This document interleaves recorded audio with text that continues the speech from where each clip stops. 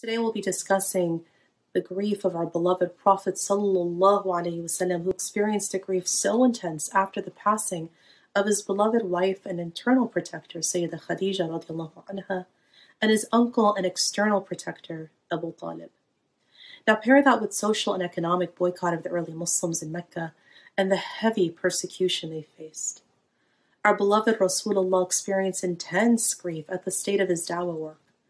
And when he attempted to go to Ta'if, the people of Ta'if ordered their children to throw stones at him and his dear companion Zayd ibn Haritha, to where they bled profusely.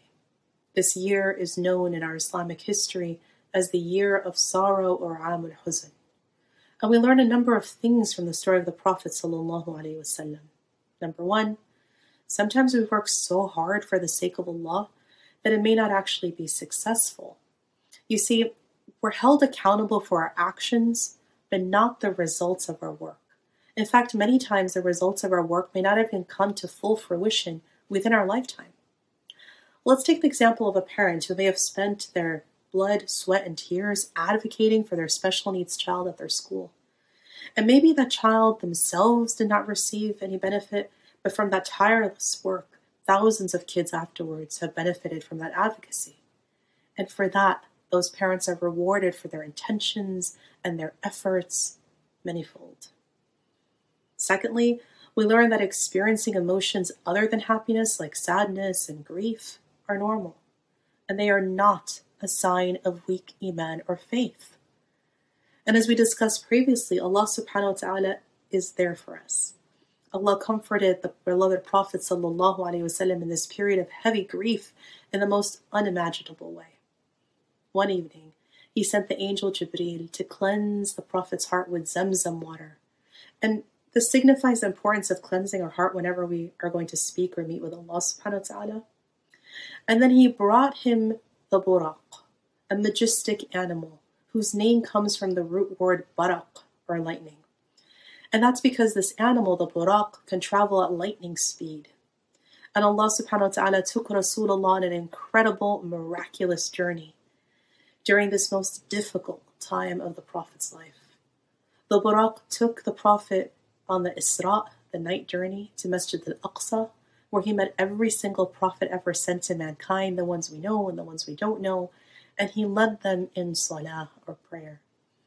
And from there, the angel Jibreel took our beloved Prophet Sallallahu Alaihi Wasallam on the Mi'raj journey through the 7 heavens, where he was greeted and met various prophets and reached the utmost boundary and spoke directly to Allah subhanahu wa ta'ala. And it was there that he was given a gift for the ummah, the gift of the 5 daily prayers, salah. Now there's something very special about salah, so let's look at its root word too. Salah comes from the root word in Arabic of sila, which means to connect. So we learn that when we are faced with heavy grief, we too can directly connect to our Lord and ask Allah whatever it is we need in our salah. Talk to Allah subhanahu wa ta'ala in your prayers. Even one moment of really deep connection with Allah in your salah can make a major difference in your overall mood and well-being. And remember that the feelings of sadness, even if they're intense, and grief are normal. And that Allah will be there for us just like He was there for the Prophet Sallallahu Alaihi Wasallam.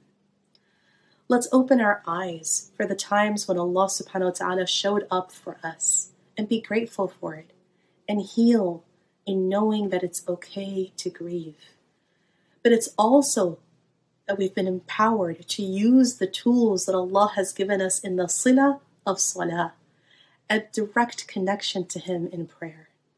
And we've also been empowered by other tools, like connecting or sila to those who are knowledgeable and experts in healing grief, sadness, and depression when we experience it. Was there a miracle you've witnessed in your life, or a time you felt as though Allah was there for you during your tough times? Share with us more in the comments below.